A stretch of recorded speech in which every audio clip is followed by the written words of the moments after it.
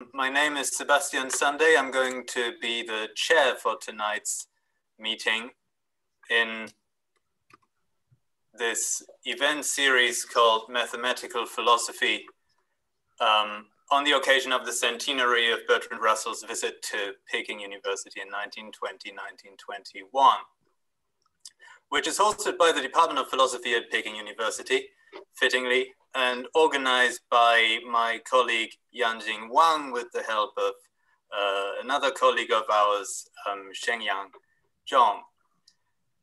Tonight, our speaker will be Timothy Williamson. Timothy Williamson has been the Wickham Professor of Logic since 2000 at the University of Oxford.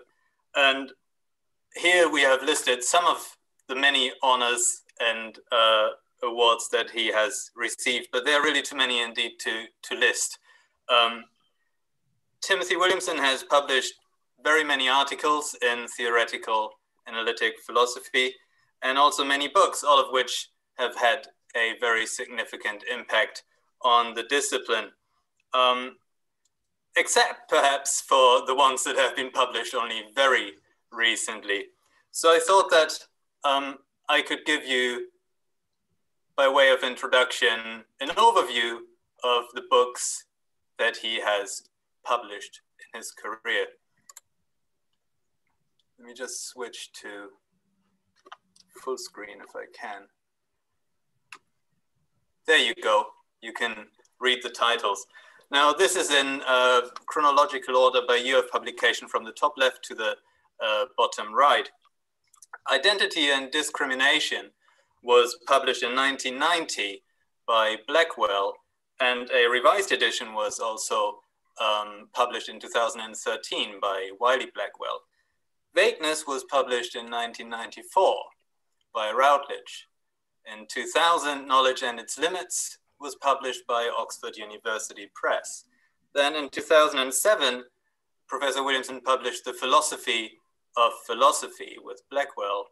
And in 2013, Oxford University Press published his Modal Logic as Metaphysics. Tetralogue, I'm Right, You're Wrong, was published by Oxford University Press in 2015. In 2018, he published Doing Philosophy, From Common Curiosity to Logical Reasoning. And in this year, he has already published 3 books, the first of which was Philosophical Method, a very short introduction, which is indeed the paperback version of Doing Philosophy.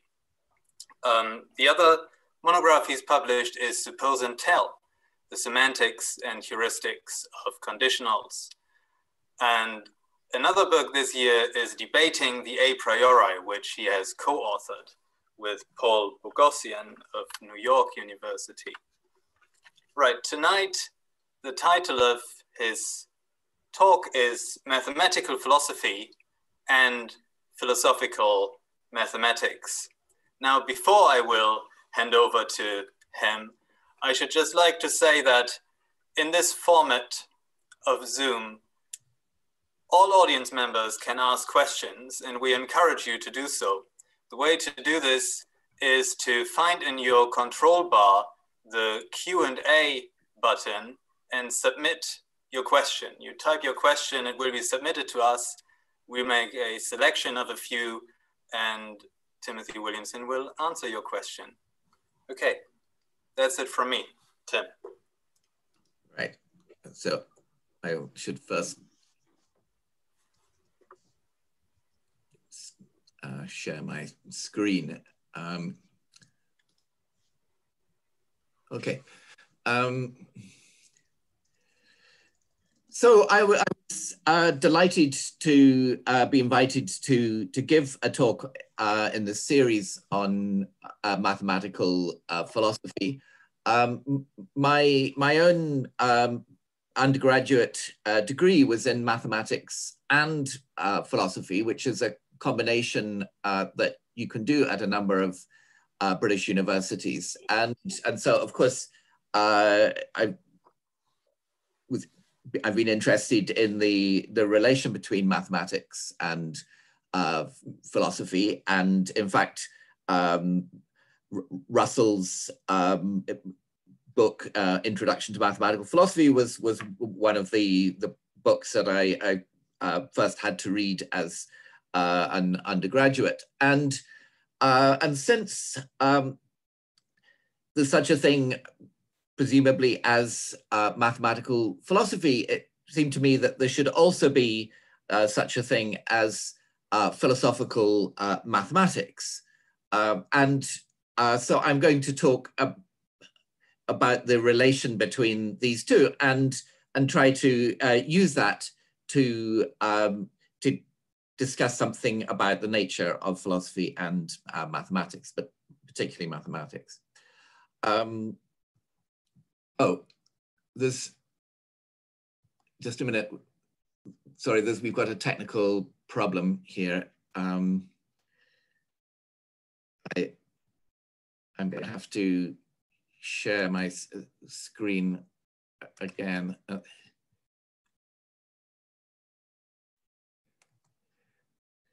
Sorry, there's some. Oh, here we are. Here we go. So I'm very sorry about this. There's some problem with sharing my screen. I can't control the slides for the. Have you shared the screen or? Yes, at the moment it is not being shared, Tim. You can share it again and try again. But when I I'm really sorry about this, but when I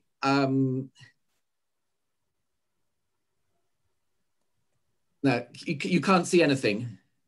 We cannot see anything, yeah. But we did see something before. Yeah. So yeah. So what if you? Yeah, you shut down the PPT, the PowerPoint, and then yes. Reopen it. Yeah. Okay. Maybe that.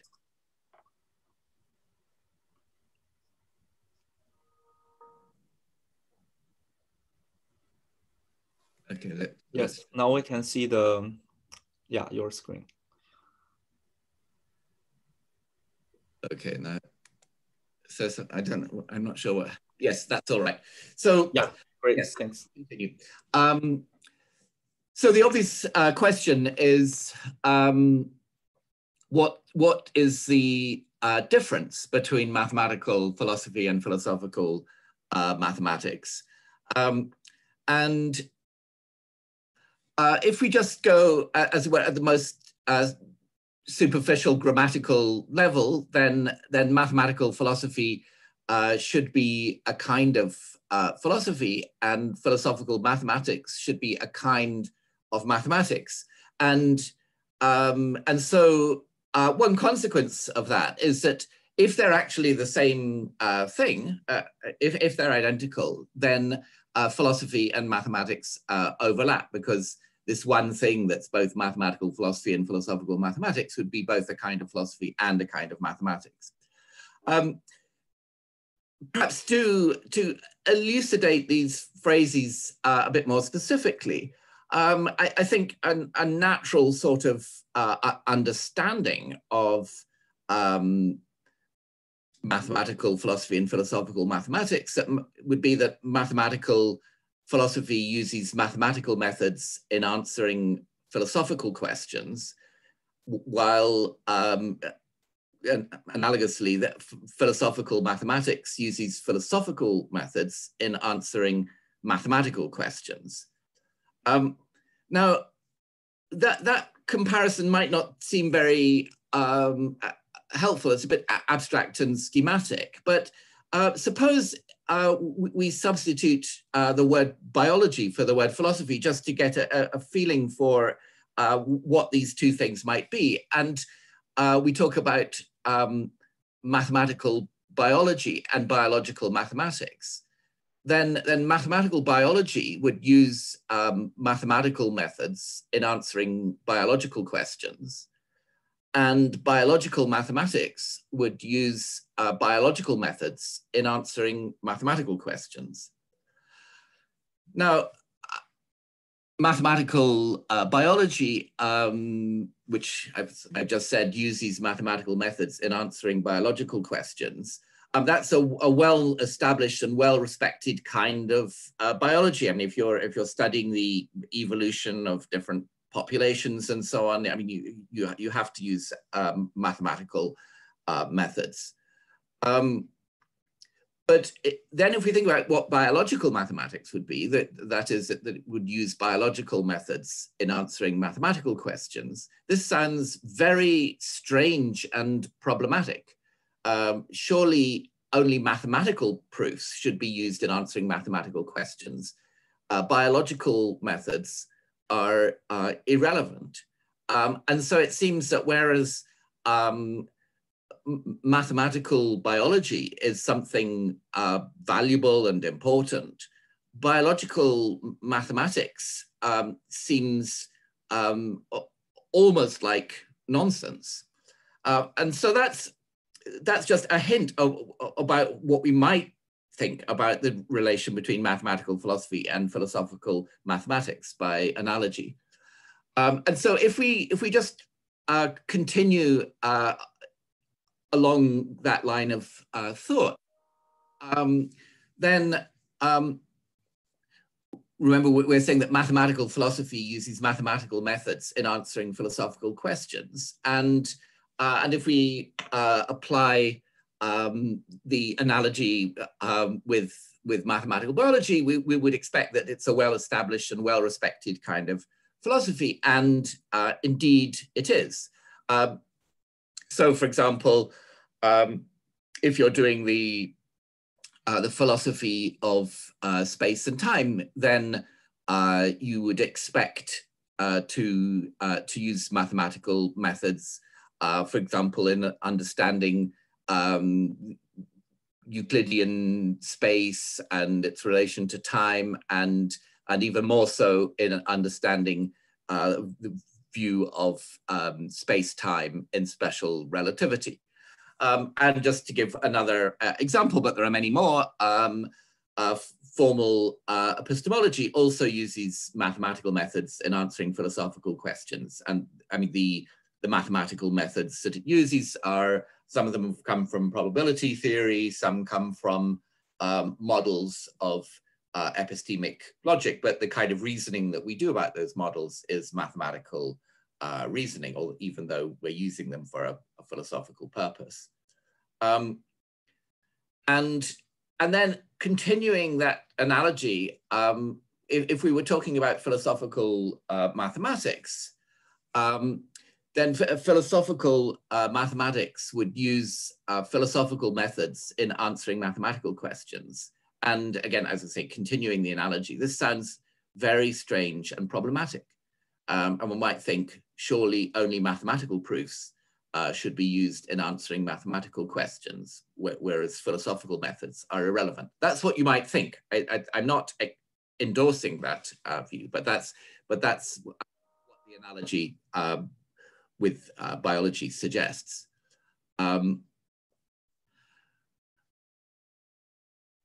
So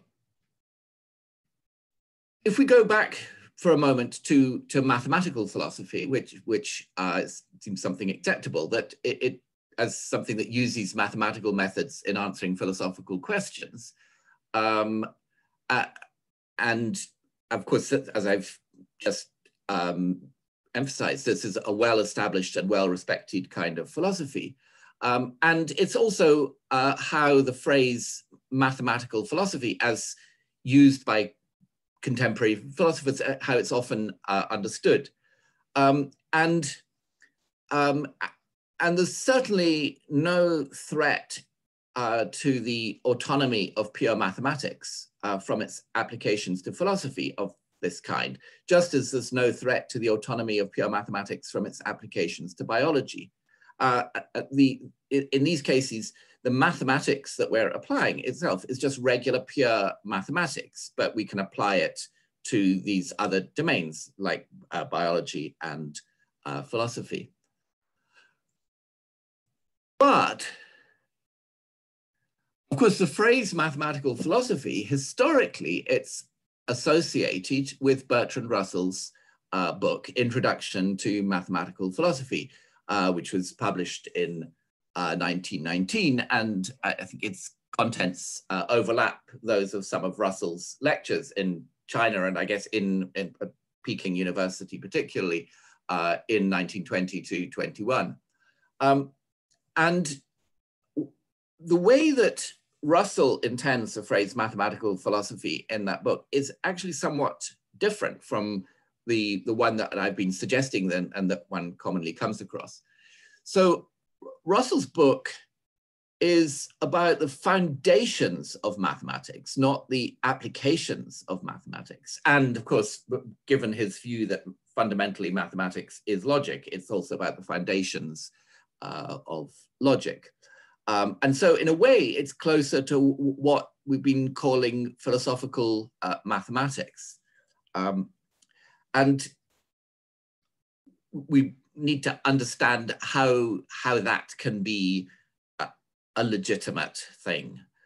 And so there's a very nice discussion of this in the first 2 pages of Russell's book, which bears on exactly these. So let me read those to you. So on the first page, he writes, mathematics is a study which, when we start from its most familiar portions, may be pursued in either of 2 opposite directions. The more familiar direction is constructive, towards gradually increasing complexity, from integers to fractions, real numbers, complex numbers, from addition and multiplication to differentiation and integration, and on to higher mathematics. The other direction, which is less familiar, proceeds by analyzing to greater and greater abstractness and logical simplicity. Instead of asking what can be defined and deduced from what is assumed to begin with, we ask instead what more general ideas and principles can be found in terms of which what was our starting point can be defined and deduced. It is the fact of pursuing this opposite direction that characterizes mathematical philosophy as opposed to ordinary mathematics. And then shortly after that, he writes, but it should be understood that the distinction is one not in the subject matter, but in the state of mind of the investigator. Early Greek geometers, passing from the empirical rules of Egyptian land surveying to the general propositions by which those rules were found to be justifiable, and thence to Euclid's axioms and postulates, were engaged in mathematical philosophy according to the above definition. But when once the axioms and postulates had been reached, their deductive employment, as we find it in Euclid, belonged to mathematics in the ordinary sense. This distinction between mathematics and mathematical philosophy is one which depends upon the interest inspiring the research and upon the stage which the research has reached, not upon the propositions with which the research is concerned. And actually, even before that, in the preface to the book, he says some other things which cast more light on the distinction that he's making. So he writes, much of what is set forth in the following chapters is not properly to be called philosophy, though the matters concerned were included in philosophy so long as no satisfactory science of them existed. The nature of infinity and continuity, for example, belonged in former days to philosophy, but belongs now to mathematics. Mathematical philosophy, in the strict sense, cannot perhaps be held to include such definite scientific results as have been obtained in this region. The philosophy of mathematics will naturally be expected to deal with questions on the frontiers of knowledge, as to which comparative certainty is not yet attained.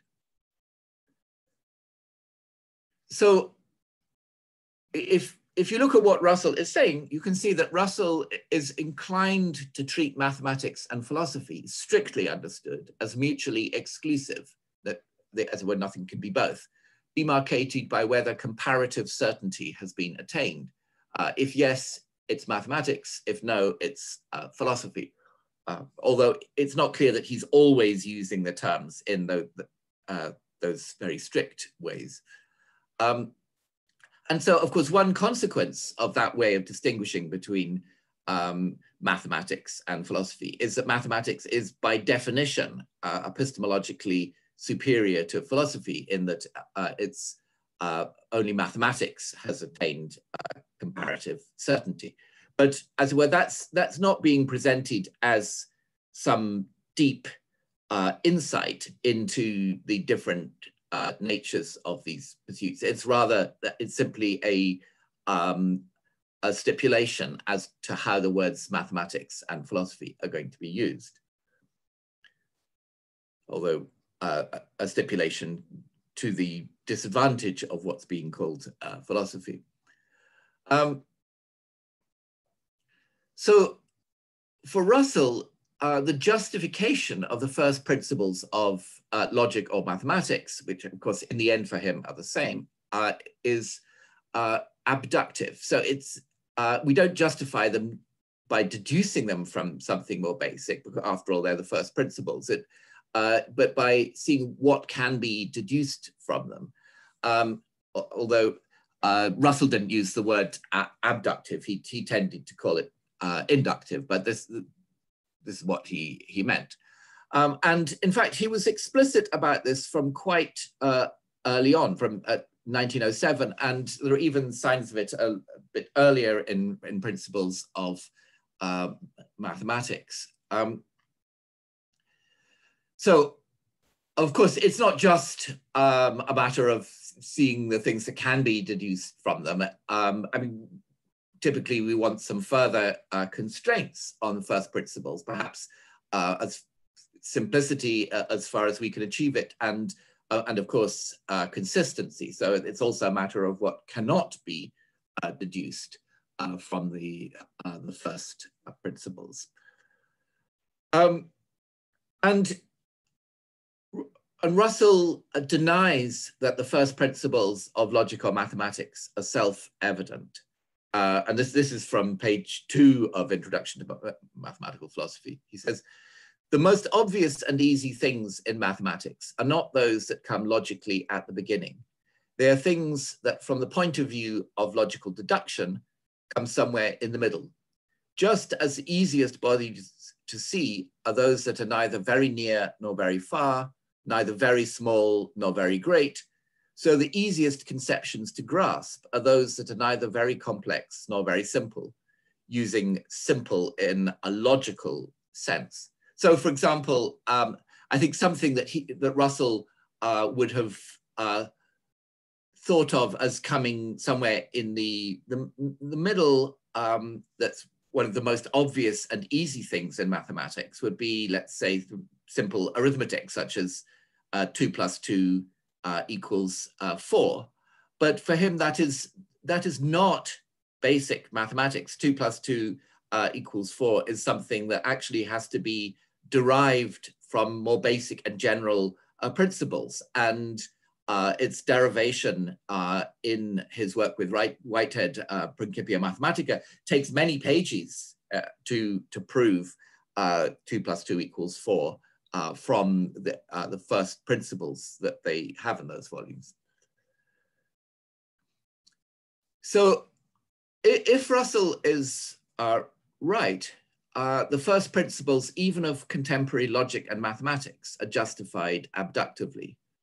And just to make a connection with the lecture series that I was giving last month and in September for Peking University, that fits very well with the abductive account of logic, which I explained in lecture 6 of that Methods of Philosophy series. So I should be clear, I'm broadly sympathetic to Russell's conception of mathematical philosophy and of the status epistemologically of the first principles of logic and mathematics. Now, that raises a question, though, when we look at what happens in contemporary mathematics, because I mean, it seems that contemporary mathematics is fundamentally deductive. It would be hard to find in mathematics journals uses of abduction. And so one might think that somehow abduction in mathematics has already fully served its purpose, so that it is no longer needed. That's the one question I want to think about in this lecture. And of course, Russell might say that where we are still using abduction, strictly speaking, we are doing philosophy, not mathematics. Now, I want to consider some ways in which abduction, this, as it were, reasoning in the reverse direction from deduction, might still be used in mathematics, so that, as it were, we haven't finished using abduction in contemporary mathematics. And I think one natural candidate for that are new axioms for set theory, and where set theory is the standard framework for almost all contemporary mathematics. It's not unchallenged, but in practice it is the sort of normal framework, but within which people are working. And so an example of why we might want new axioms in set theory, not to replace the old ones, but in addition to the old ones, would be something like Cantor's continuum hypothesis. So the hypothesis that simply no set has more members than there are integers, but fewer than there are real numbers. So thanks to work by Gödel and Paul Cohen, it's known that the continuum hypothesis can be neither proved nor disproved from currently standard axiomatic set theories, such as ZFC. That's Zermelo-Frankel's set theory with the axiom of choice, which is perhaps the most popular choice of a set theory to use as a framework for mathematics. So the axioms of ZFC by themselves do not determine whether the continuum hypothesis holds or not. But it would be nice to decide the continuum hypothesis by finding a well-supported new axiom, let's call it A, such that ZFC plus A either proves or disproves the continuum hypothesis, so that we would actually have an answer to the question of whether there is a set that has more members than there are integers, but fewer than there are real numbers, which seems like a mathematical question that we might like an answer to. And so if we are looking for new axioms of set theory, the natural kind of support for them is abductive, because we know that we can't deduce them. If they're going to be of any help, we won't be able to deduce them from the axioms that we already have. So the set theorists who are looking for new axioms, they're looking for an axiom which satisfies conditions such as being simple and elegant, being explanatory. And in this setting, the explanatoriness, of course, it's not to do with causal explanation, but it might give much shorter and neater proofs of already known theorems, and unify various kinds of disparate results that we'd already obtained. So we had some independent verification, but this perhaps a new axiom might draw these together and give us a much better understanding of why they hold. And of course, we want the new axiom to be consistent with our evidence. And so we might well take it that, let's say that all the axioms of ZFC are, they're going to be treated as accepted and solid, and so we want an axiom which is consistent with ZFC. I mean, you could also consider some reconstruction which rejected some theorems of ZFC, but the most natural strategy seems to be strengthening it rather than replacing it by something quite different. And we also want the new axiom to be strong, so that once we add it to the set theory that we've already got, we get a lot of new results, including either proving the continuum hypothesis or proving its negation, but other things too. It would be a pity if this new axiom really only answered one outstanding question. We'd like to do more than that, to be a bigger gain in, as it were, the definiteness of our picture of the hierarchy of sets.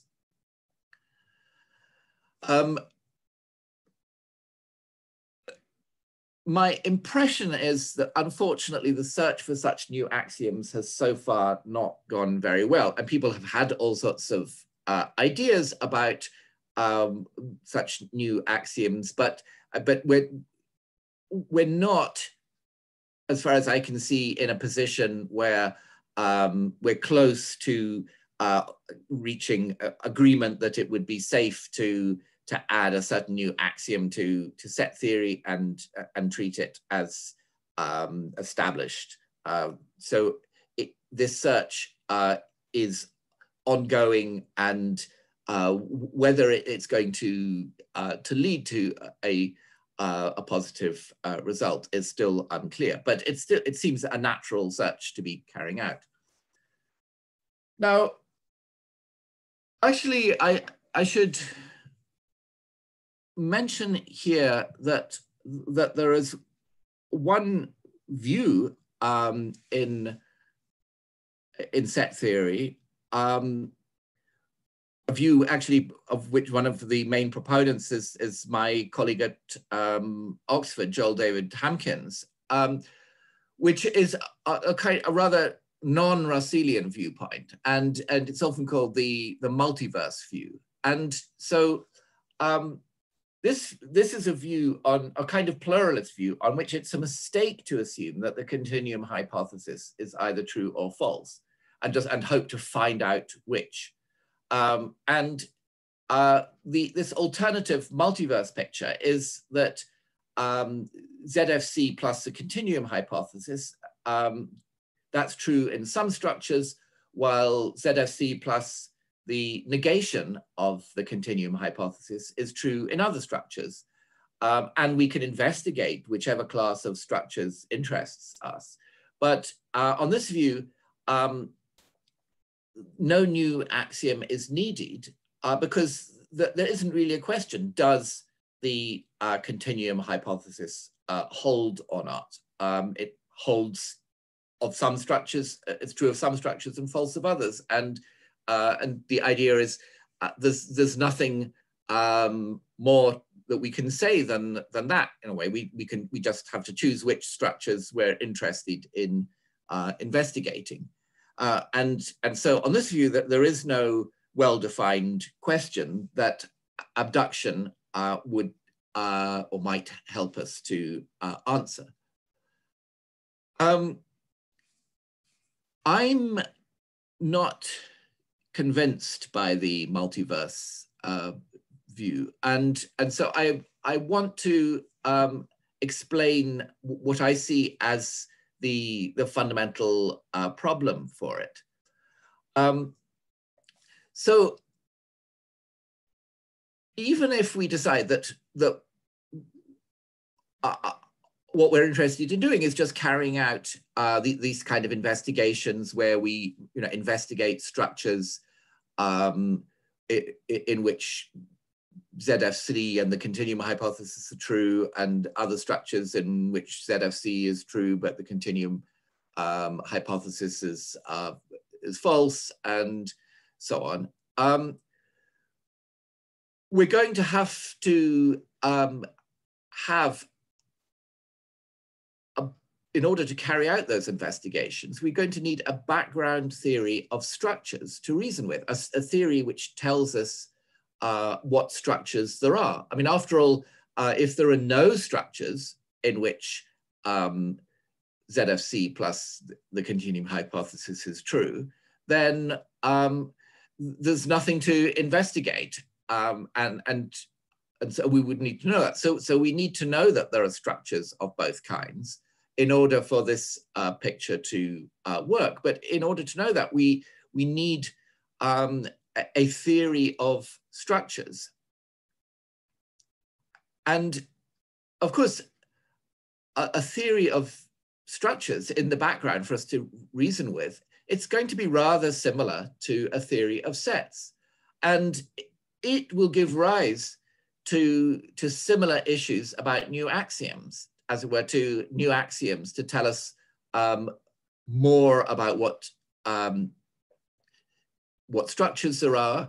And it might even be that some kind of analog of the continuum hypothesis arises not as a problem about sets, but as a problem about structures. So that in a way, we have a danger of an infinite regress here. The sort of non-Russellian or pluralist view I've been talking about, it just postpones the problem of new axioms without actually solving it. Because at some point in our reasoning, we must actually rely on some principles. We must use them and not merely use them to define a subject matter, to say we're interested in those structures or whatever that satisfy these axioms, but where we actually assume, in effect, the truth or validity of these axioms. Because at some point in mathematics, we have to go beyond just making definitions and do some real reasoning. And that reasoning will use various principles, and there'll be including some first principles which are not being deduced from anything more basic. And all these problems will arise for them too, because if these principles have the kind of complexity which will enable us to do mathematics with, then they will be subject to similar kind of incompleteness issues to those which affect set theory. And there will be questions that the first principles that we have in some axiomatization can't answer, and where we need to go beyond those principles. So I think that in the end, the pluralist, multiverse, non-Russellian view, it just postpones the problem of justifying axioms and first principles and finding new ones. It doesn't, in fact, really solve it or dissolve it. Now, of course, it may be that the first principles that we ultimately rely on will look more logical than mathematical, but the moral about abduction is still exactly the same, that we need abduction to justify these first principles. I mean, if Russell's logicism or anything like it is right, then these principles will look like more logical principles. But as I say, that doesn't really affect the issue about the justification of first principles, whatever they are. And of course, even if we don't succeed in finding new axioms that are sufficiently well established that we feel able to rely on them, the justification for those we already rely on is still going to be abductive. And one role, not the only role of abduction, but one role for it includes the question of consistency, as it were, the underivability of a contradiction. And there are some famous methodological results about consistency. So particularly Gödel's second incompleteness theorem. And so a rough statement of a general version of that, and applied now to Zermelo-Fraenkel set theory with choice, which wasn't quite what Gödel originally proved it, but the basic points are the same.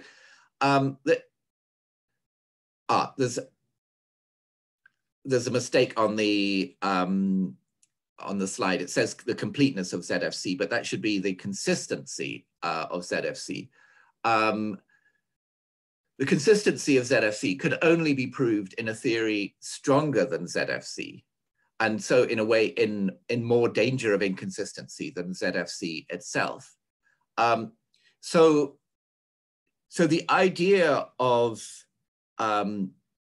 establishing the consistency of the foundational theories that we're relying on in mathematics, that itself drives us in, as it were, this more abductive direction, because it forces us into stronger and stronger theories in order to establish consistency. Or alternatively, if we don't try to prove consistency, if we just give inductive support for consistency simply from the fact that no inconsistency has actually emerged in ZFC, then of course that's if you in a way an even more tentative kind of argument than the abductive argument. But I think that the kind of support for the consistency of a foundational theory that mathematicians would like, it's likely to be not purely inductive, but something more like an abductive aspect. And so in the case of ZFC, I think that the reliance on it is not simply a matter that we've never found a contradiction. It's also that in some way ZFC does correspond to some kind of unified picture of the hierarchy of sets, which so that as where if once we assume that picture, it seems natural to endorse the axioms of ZFC, and it's that kind of unification that the picture provides that gives abductive support to consistency, whereas there are some non-standard theories of sets like the Quine's new foundations, which also have not been found to be inconsistent. No contradiction has ever emerged from them, but where the question of consistency is regarded as much wider open than in the case of ZFC. And the reason is that these alternative theories like new foundations don't really correspond to any kind of intuitive picture of the set theoretic universe, and so that the consistency doesn't have that sort of abductive support for them, by contrast with ZFC.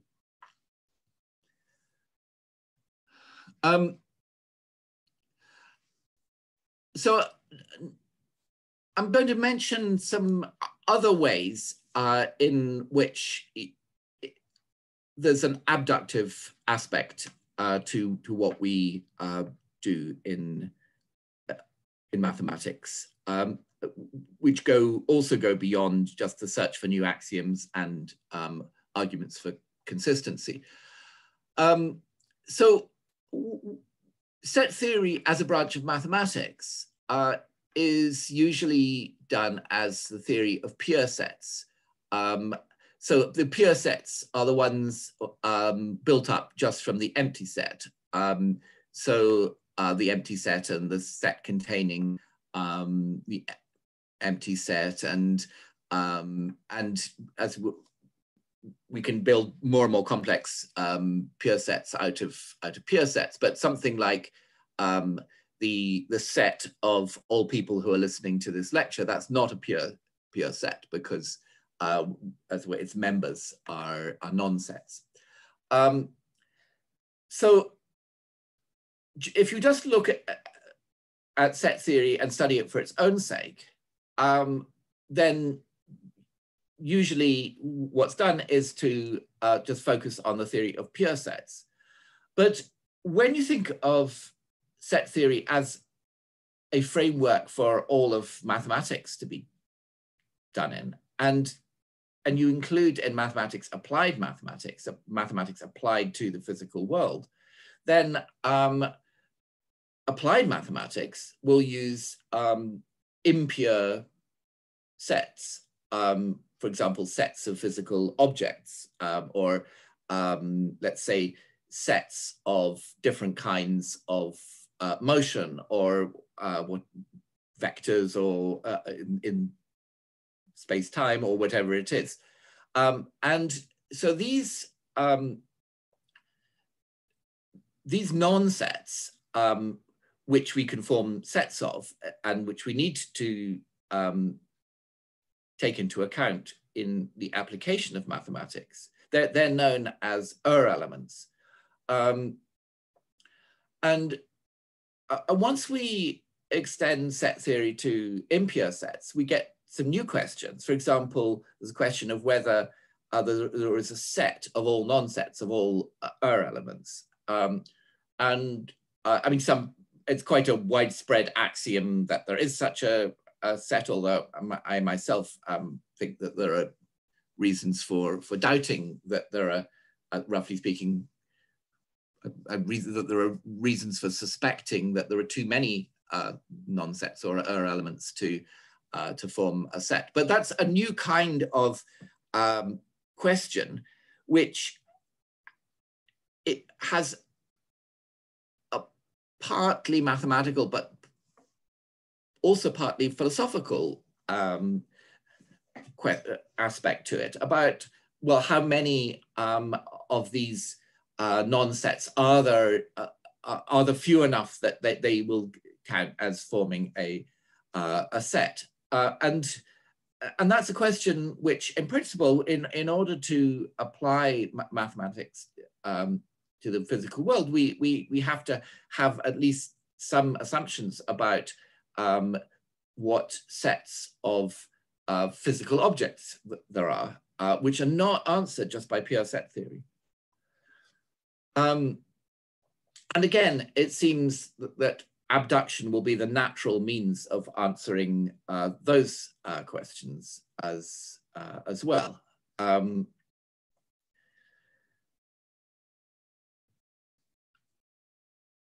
So that's one way in which we have to go beyond, as it were, the safety of just ordinary pure mathematics once we start thinking about the applications of mathematics. And in fact, the applications of mathematics in natural science, they raise another set of questions on a different dimension about how we need to go beyond, as it were, what we're just used to thinking of as ordinary pure mathematics. Because we want to apply mathematics to answer questions about counterfactual scenarios. So we want, if, for example, a lorry, weighing so many tons had gone over the bridge, would the bridge have held, and so on. And when we're reasoning in physics or other natural sciences, if we're interested in laws of nature, we're not just assuming that they hold in the actual world, we're assuming that they hold in any physically possible world. And then in reasoning about those scenarios, we're applying mathematics not to the actual world, but as it were to various possible worlds. And so we need some kind of assurance that mathematics itself holds, not just in the actual world, but necessarily. And we can just give some sort of trivial examples of this, where we're already assuming implicitly that that mathematics is something that's necessary. So I mean, we can say things like, if you had dropped your pen, you know, in a world where you didn't in fact drop your pen, if you had dropped your pen, 5 plus 7 would still have been 12. We might say it's physically necessary that 5 plus 7 equals 12. It's not physically possible that 5 plus 7 equals 13, and so on. And so even for very elementary applications of mathematics beyond the actual world, we need something more than just the theorems in the form in which they might be stated in a mathematics textbook, because those theorems, that they just say that certain mathematical relations hold. They don't have a modal aspect of them in the statement of the theorem that they hold of necessity. And the idea of necessity, that's not a specifically mathematical idea. But we need some kind of principles for the logic of counterfactual conditionals and physical possibility and necessity, which will allow us, you know, given that we have these mathematical results, to necessitate them and apply them to counterfactual scenarios as well as actual scenarios. And I mean, that might seem a little sort of trivial, because I mean, it seems surely mathematics is the sort of thing that should be necessary. But in fact, these are principles that that we do need, and which go beyond what is strictly given to us by the mathematics in textbook form. We've got to modalize it in this sense. So when we're thinking about what kind of support we might offer to principles about the necessity of mathematics and so on, again, it might be that the best kind of support is abductive, that, as we're treating mathematics as completely non-contingent, gives us the best kinds of explanation of the data, which might have to include some modal data about what would have happened if so and so, because we actually have some knowledge of that kind of thing. So that even in this kind of simple modal extension of mathematics, which is needed for the purposes of the applications of mathematics, we may be implicitly relying on some kind of abduction. I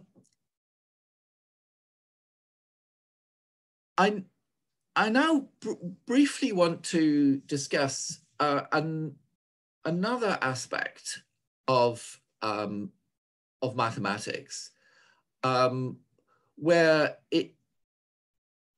it's not as independent of philosophy as you might think. So what we might expect is that mainstream pure mathematics will maintain its independence of philosophy by insisting on maximal precision in its language.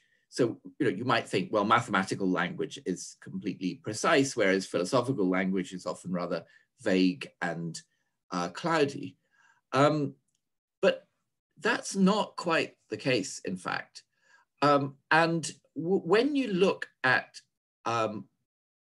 working mathematicians, they're typically vague about whether the language they're working in, for example, is first order or second order. So by first order order, I mean where the quantification is only over objects, we generalize over objects, whereas in a second order, we can, roughly speaking, this is a bit too crude, but roughly speaking, we can generalize about properties and relations as well as about objects. And so there is a technical difference between first order languages and second order languages, and which have different properties. But mathematicians normally don't make any decision about which language they're working in. They just go ahead and reason in a way which is semi-formal, not totally informal, but not perfectly formal either. And as it were, it's more likely to be the philosophical logicians who are pressing questions about exactly which language the mathematicians are working in, which the mathematicians are content typically to leave vague. So in this respect, it may be that the philosophers are being more precise than the mathematicians. And just to explain a little bit about the kind of differences that it makes, whether which kind of language we're working in. In a second order language, a principle such as mathematical induction, that's a principle that if 0 has a property, and then for any natural number n, if n has a property, then n plus 1 also has a property, then from that you can conclude that all natural numbers have the property. So a principle such as mathematical induction is in effect an explicit generalization over all properties of natural numbers, because a second order language allows us to generalize over properties. But in a first order language, mathematical induction is a schema restricted to those properties of natural numbers expressible by some predicate of the language. So we don't talk about the properties, we just, as it were, have whatever predicates it is that we can happen to be able to express in the language. And the advantage of the second order formulation is that it captures the intended generality of the principle of mathematical induction, which is a principle about all properties whatsoever of natural numbers. But the disadvantage of the second order formulation is that second order logic is incomplete.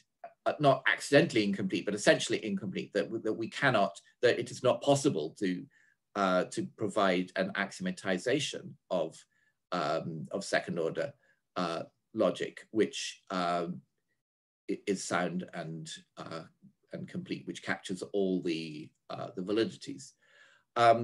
Whereas the first order formulation, it fails to capture the intended generality, because it only, in effect, it only gives you the instances that corresponding to predicates that happen to be expressible in the language. But it does have the compensating advantage that first order logic is complete. We have a sound and complete axiomatization of it. And so whichever way we go on this choice between the type of language that we're using for mathematics, there's a serious question to be answered. So if we for the second order language, there's a serious question about which logical principles are being assumed. So that's, as it were, not totally unlike the question of which principles about set theory we should be using. And so there is, since we can't have a complete axiomatization of this, there's a lot of room for discussion about just what principles we should be assuming and what principles we shouldn't be assuming.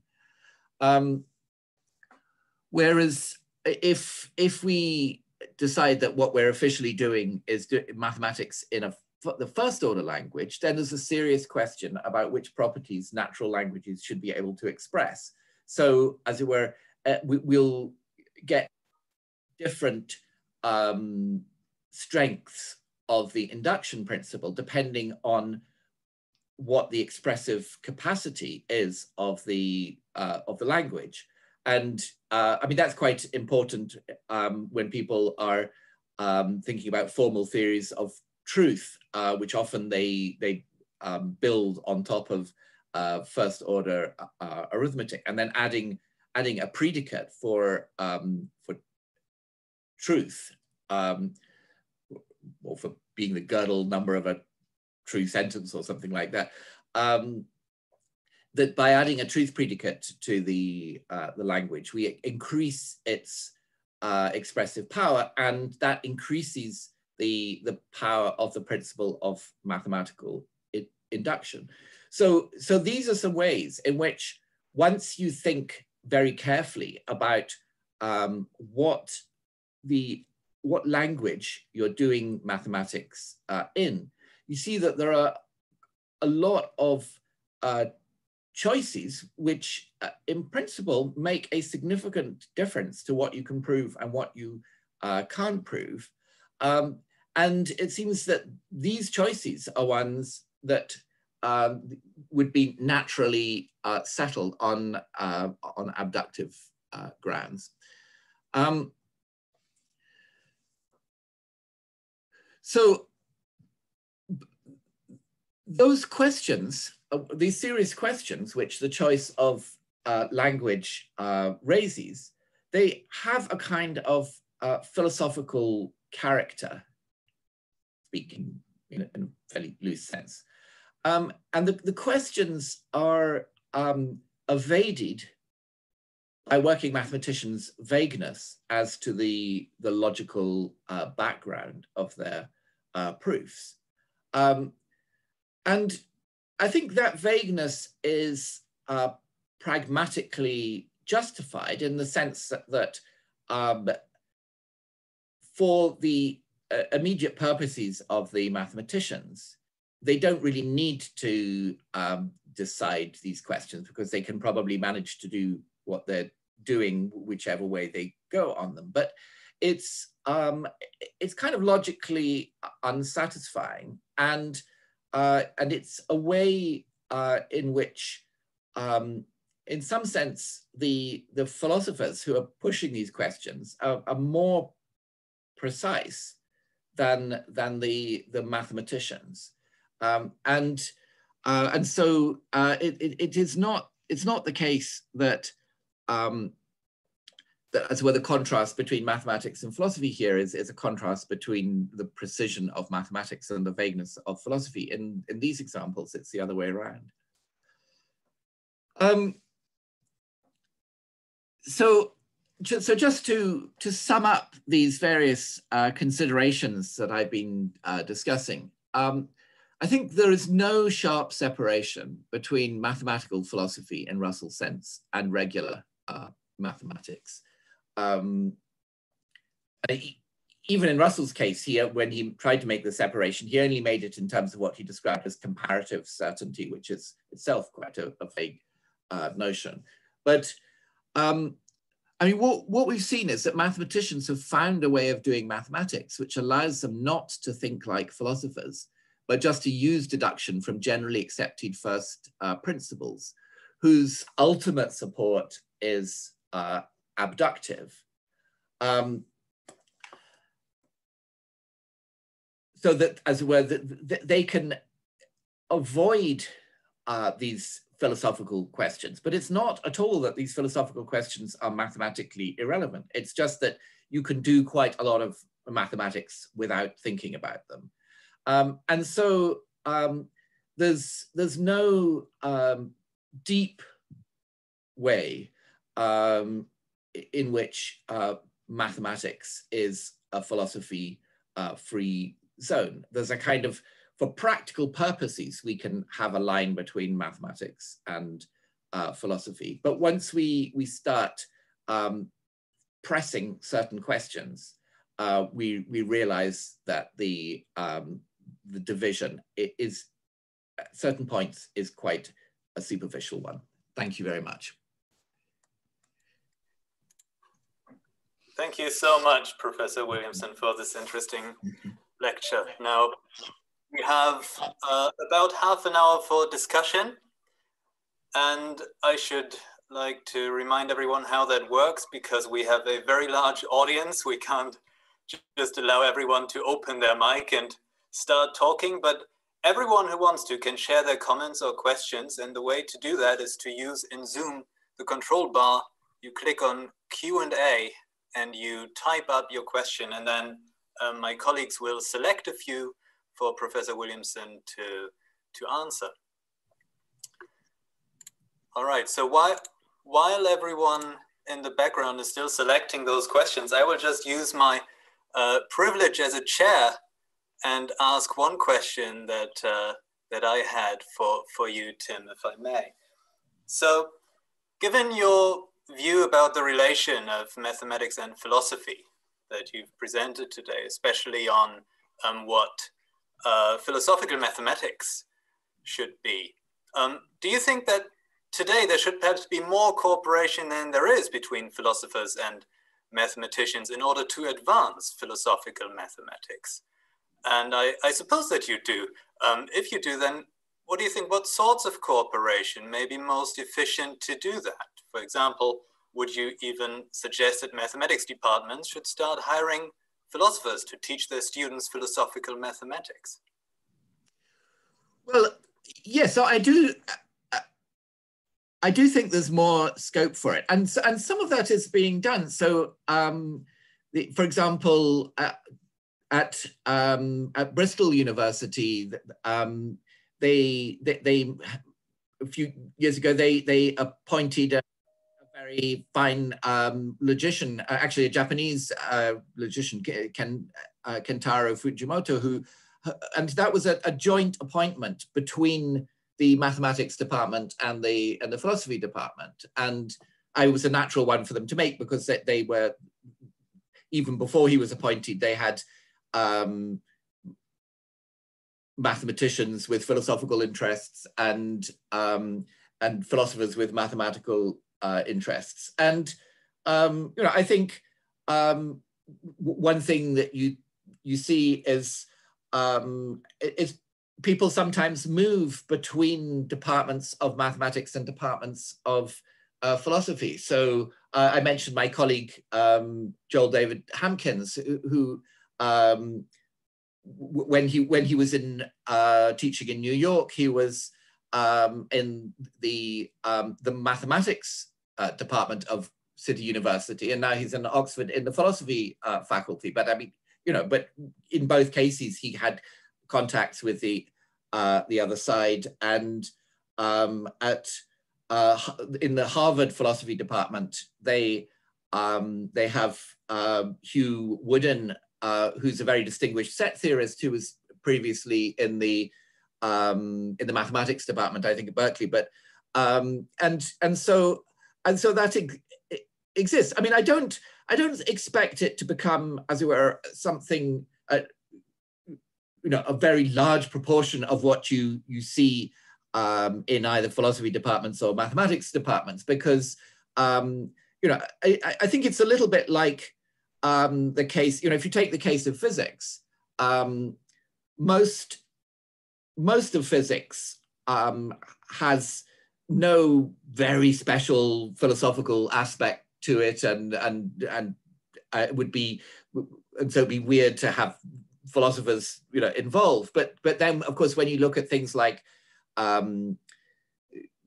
special relativity and quantum, and the interpretation of quantum mechanics, those bits of physics which have a very clearly philosophical aspect, which I think, and physicists who are interested in them can see that there's something philosophical about this. And so I think we're talking, as it were, about the most theoretical end of these subjects. I think that, well, I think, for example, at Oxford, where we have this undergraduate degree in mathematics and philosophy, I mean, so that is something that holds the two subjects together and gives us some lines of communication. And I think that it's certainly the case that, as it were, the amount of philosophy that's being done by people who are bringing to it a serious knowledge of mathematics and applying that in one way and another, that's increasing. And so I expect that this will become, a somewhat larger thing over time, but I don't expect it to be a huge thing just because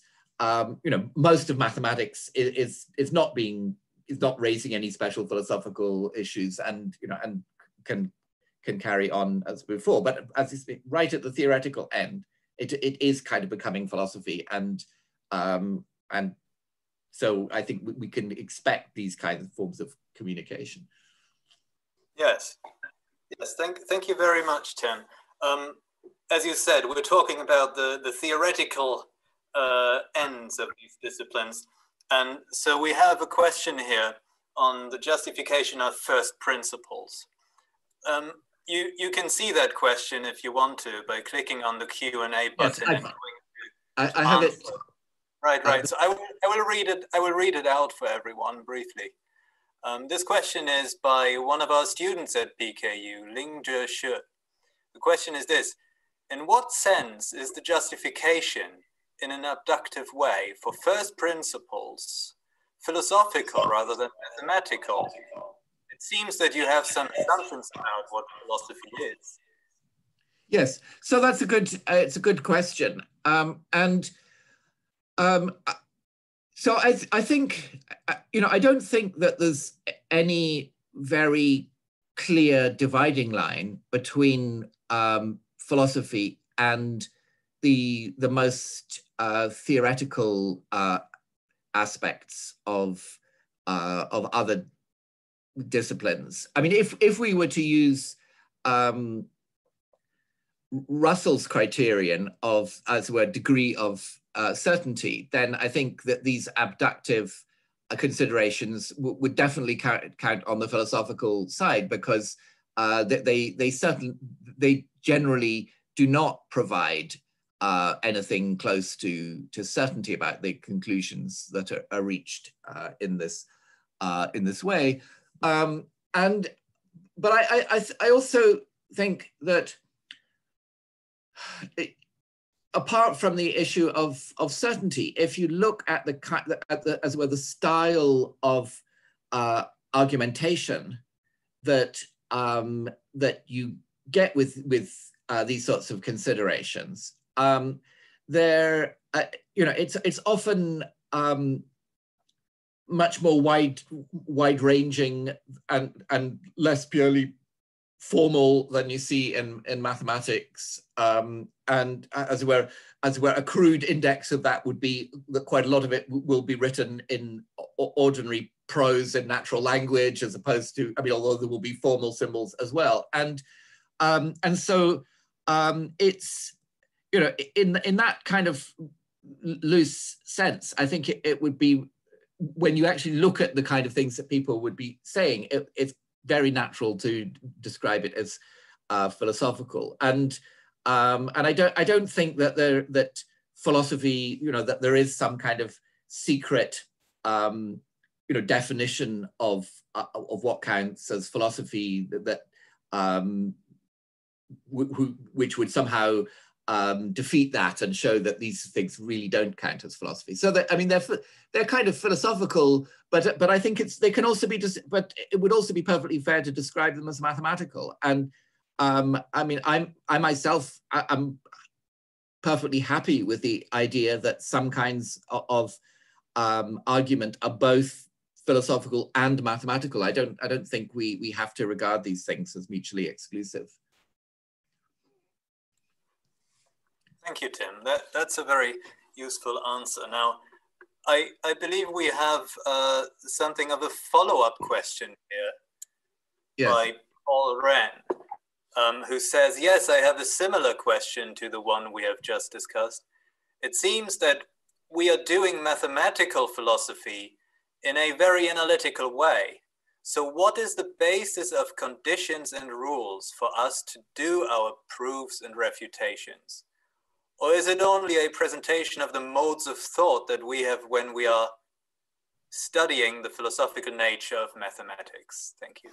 Yes, so I take it that this is a reference to Imre Lakatos's book Proofs and Refutations, where he, well, the way he describes what he's doing is trying to, as we revive a kind of empiricism in philosophy, in mathematics, and so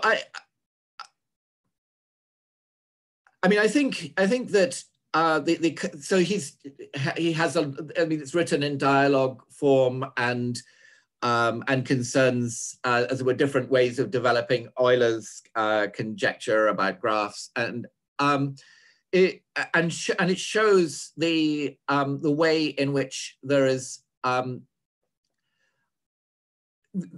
in mathematics, as where there can be quite a lot of flexibility about how ideas are applied and so on. I mean, I think that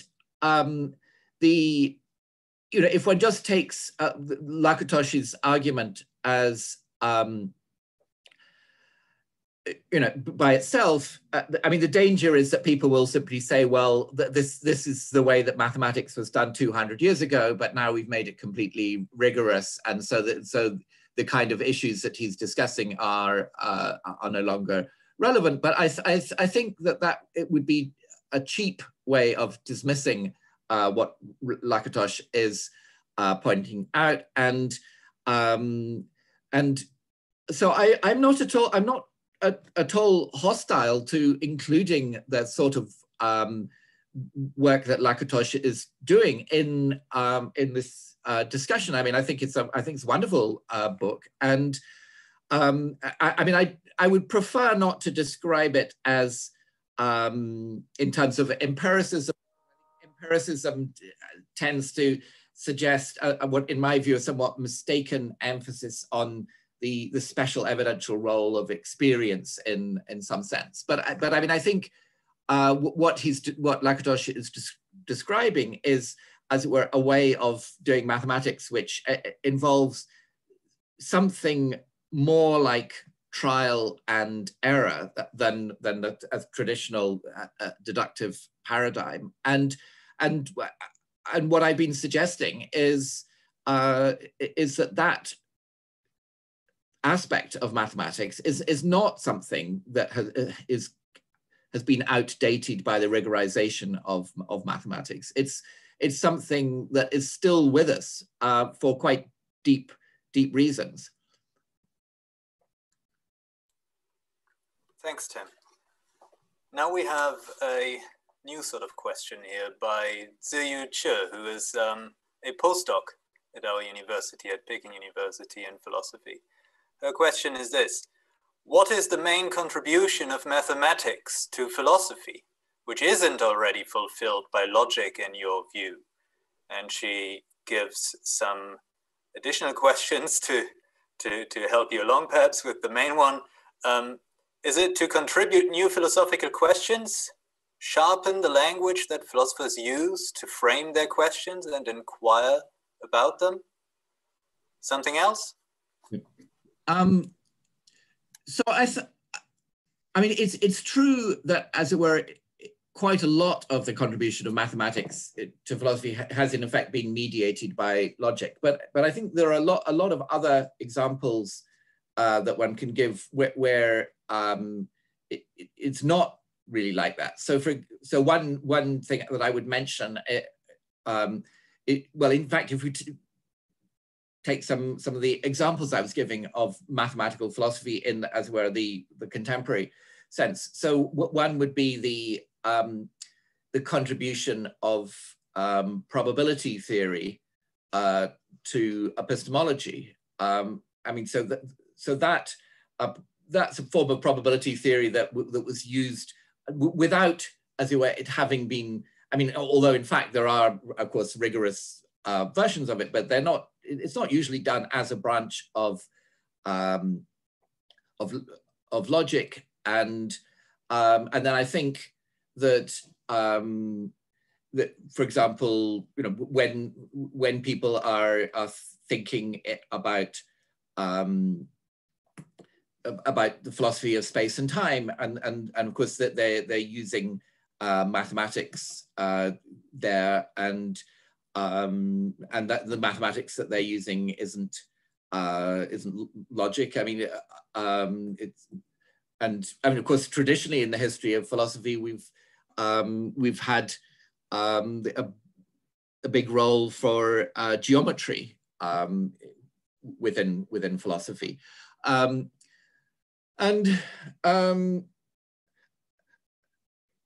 I think it's true that mathematics it contributes some new philosophical questions. I mean, for example, at the moment, there's a movement in mathematics, homotopy type theory, which is, I mean, I'm skeptical, but it's supposed to provide alternative foundations of mathematics, and so that's raising new philosophical questions about how to think of the foundations of mathematics. And I think and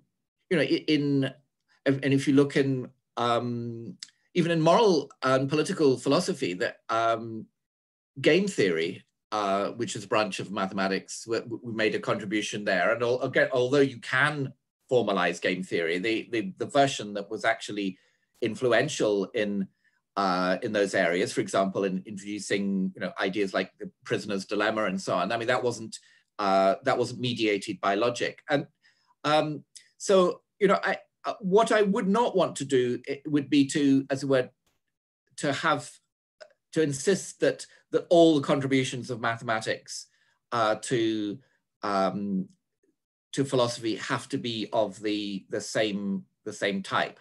I think that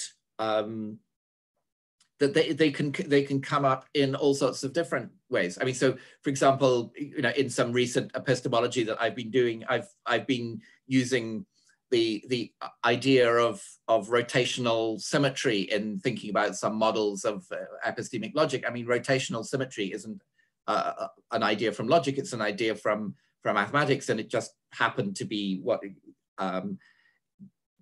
I needed for some kind of reflection. So I think, just as with the rest of science, I mean, mathematics just has huge numbers of very powerful intellectual techniques and resources, which can be used in all sorts of ways, and and it's up to us to be creative about how we use them. Thanks for that, Tim. I think those were some great examples. Now we have here a question from Connie, who writes, "Dear Professor Williamson, what is your opinion towards the following kind of counterfactuals? If the axiom of choice were false, the well-ordering lemma would fail." Yeah. So I think I take it that sort of the background assumption here is that, in fact, let's assume that the axiom of choice is true, and since mathematics is necessary, that's the usual assumption, then it's in fact impossible for the axiom of choice to be false. And so I take it this is a question about what are known as counterpossibles. In other words, counterfactuals with antecedents which are not just false but impossible. And the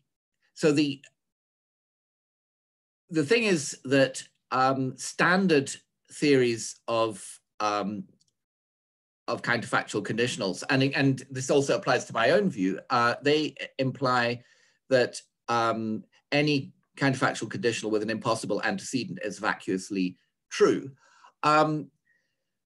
so you might think, well, so therefore these things are trivial and there's no point in talking about them. But I think that that ignores the epistemological aspect. So, I mean, supposing we're not very confident about whether the axiom of choice is true or not, but we still have a proof that the axiom of choice entails the well-ordering lemma, and that proof, of course, doesn't itself depend on the axiom of choice, and so and that the negation of the axiom of choice entails the negation of the well-ordering lemma, that they're equivalent, and so so that that counterfactual is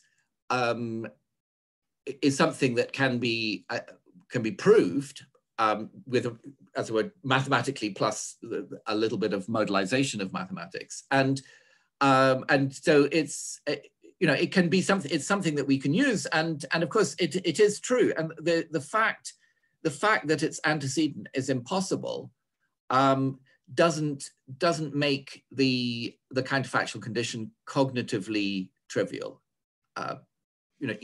Even though in the end you might think in a certain way it's metaphysically trivial, but it's cognitively significant, and that might be all that we need in order to apply a counterfactual like that. Thanks, Tim. We have a question now here from Professor Jiaoqing Su. If we want to use abductive reasoning in mathematics, it seems that we have to choose among competing mathematical theories. But mathematics itself, especially set theory of large cardinality, is not so closely related to practice, and it would be better to study as many branches as possible. You don't have to make a choice. Does this mean that mathematicians no longer need to prove the basis of mathematics and therefore no longer need to reason abductively? Thank you.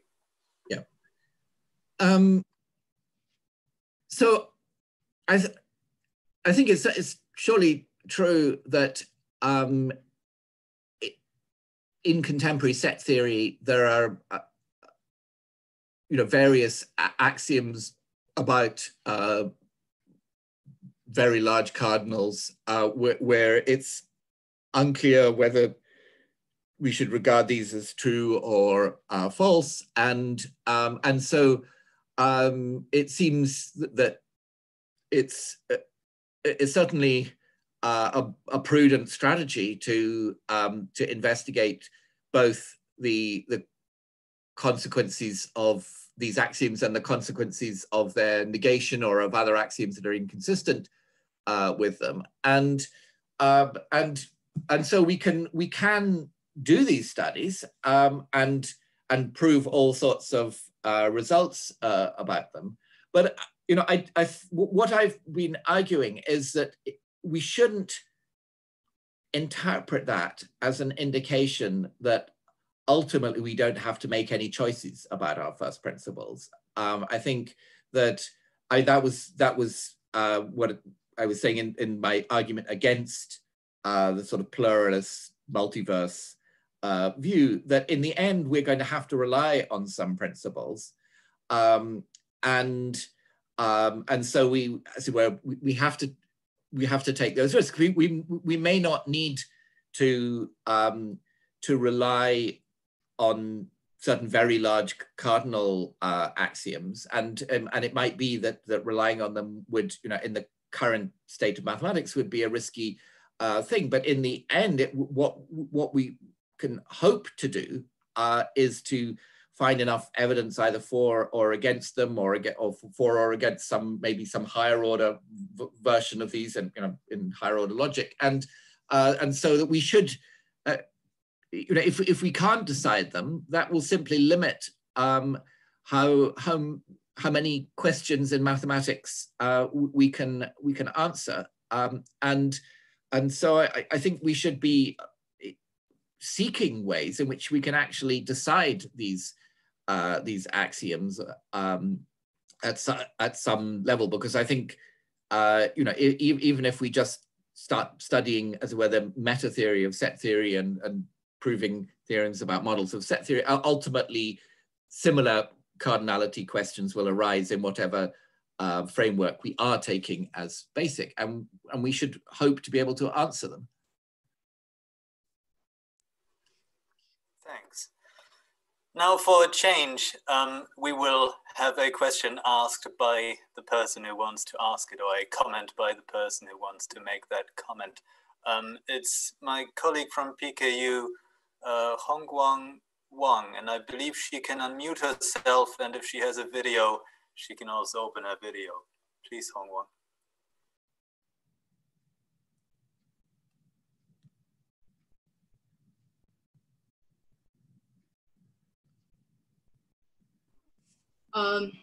Thank you, Josai.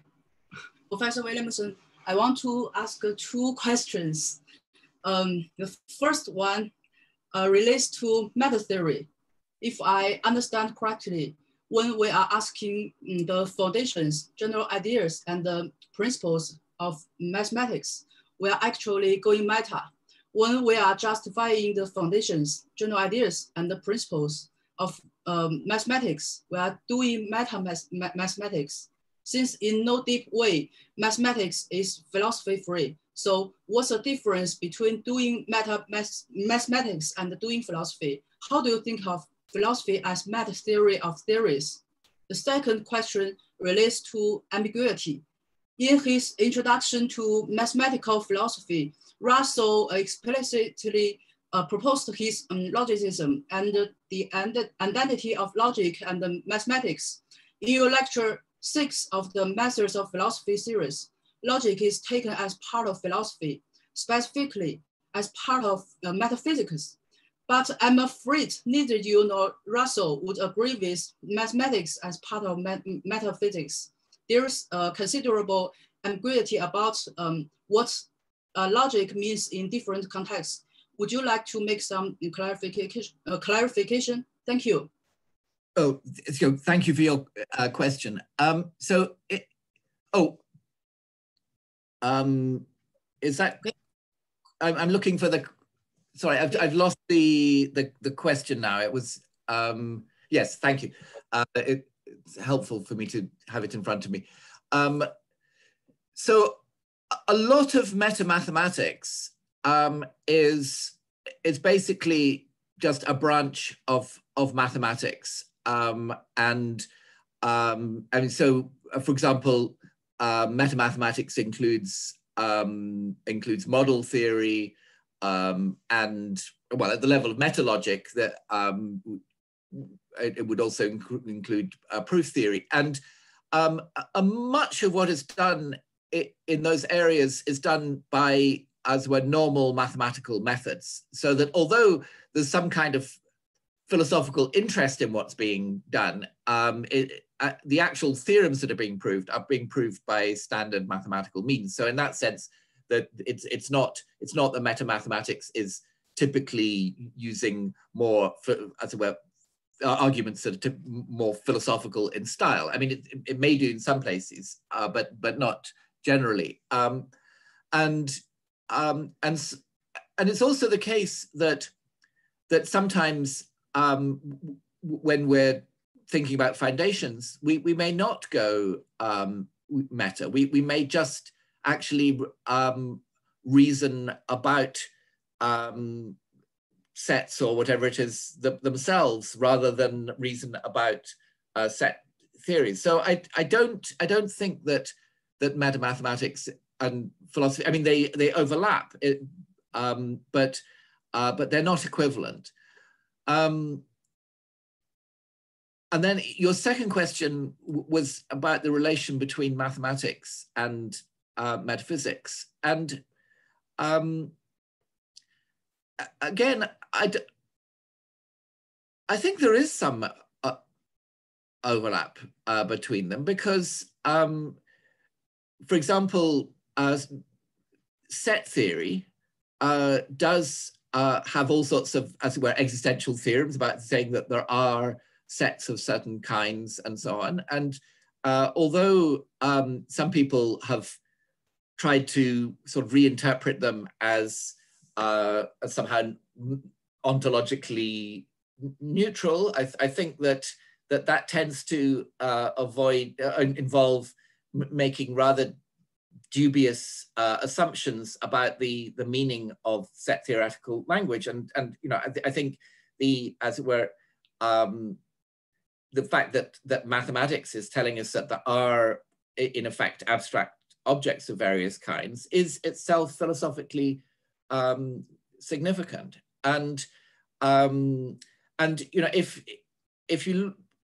take something which is in some ways not so different from set theory, which is mereology, the study of parts and wholes. I think mereology is normally regarded as a part of metaphysics, but it's something that can also be studied in a purely mathematical way. So I don't think that there is any clear dividing line, and you know, and I don't think that really we need extremely precisely demarcated lines between these different subjects. I mean, we have enough sense of the that we can use them effectively, and you know, we make, I mean, the Department of Philosophy will maybe be in a different building from the Department of Mathematics and so on, but those kind of, as it were, geographical and institutional distinctions don't really correspond to anything that's nearly as sharp as that, you know, in terms of the content of these disciplines. And, you know, and I think it's, in a way, it's better to keep things relatively loose and perhaps a bit vague in order not to block fruitful intellectual interaction between these different inquiries. Thank you, Tim, and thank you, Hongguang. Now we're running a little bit over time, but I think we can do one last exchange. Yes, Tim? Yeah, sure, absolutely. There's a comment and a question from Lu Chen. Can you see it? Yes. I will read it out. The same, I think this is one and the same physical theory, for example, general relativity, usually has many alternative mathematical formulations. Evaluating those formulations and coming up with better formulations that are ontologically and ideologically perspicuous seem to be tasks of mathematical philosophy. What do you think? Well, mathematical philosophy may be able to contribute to them, but of course, I think it's also this is something that has to involve the physics as well, because I mean, a point that actually that I've heard Roger Penrose, who recently won the Nobel Prize in Physics, make is that when you have different but mathematically equivalent formulations of the same theory, it's often the case that the different formulations naturally suggest different kinds of generalization. And so, you know, although the immediate formulations are equivalent, but the generalizations that are natural are not equivalent. And so, you know, I think it's, you know, as it were, the reasons for choosing between these different formulations, you know, are themselves, it's not just a matter of getting them in the neatest philosophical form. It's also that these have, you know, importance in physics, that some formulations will be more fruitful for physics or whatever natural science it is than others. And so, you know, I don't think we should forget the role of the natural scientists here as well, where it's not that they've done their work and they can walk away and leave us to formalize it, that the decisions about how to formalize it are themselves decisions with implications for the future of the these natural sciences as well.